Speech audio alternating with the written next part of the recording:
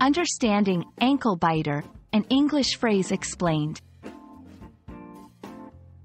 Hello, everyone. Today, we're diving into an interesting English phrase that you might have heard, ankle biter.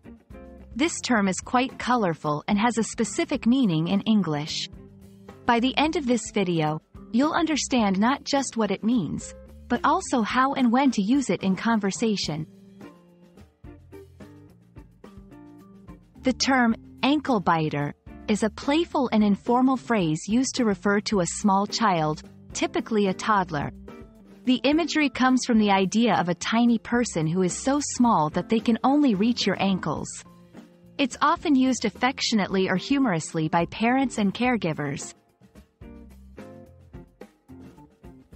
Understanding where phrases come from can help us use them better. Ankle biter originated as slang in the mid-20th century. It's thought to be inspired by the way small children, when learning to walk or seeking attention, might grab or play around an adult's ankles. Let's look at how to use ankle biter in a sentence. It's best used in informal settings, like when talking with friends or family. For example, I can't believe how fast the ankle biters grow up. We're having a birthday party for the little ankle biter this weekend. Remember, it's a light-hearted phrase, so it's not suitable for formal contexts. In some cultures, calling a child an ankle biter might seem odd or even disrespectful.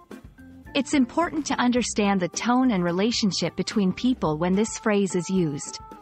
In English-speaking countries, it's generally seen as endearing and playful. And that's all about ankle biter.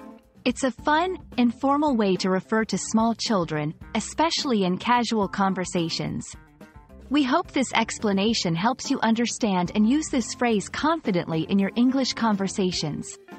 Thanks for watching, and see you in our next video.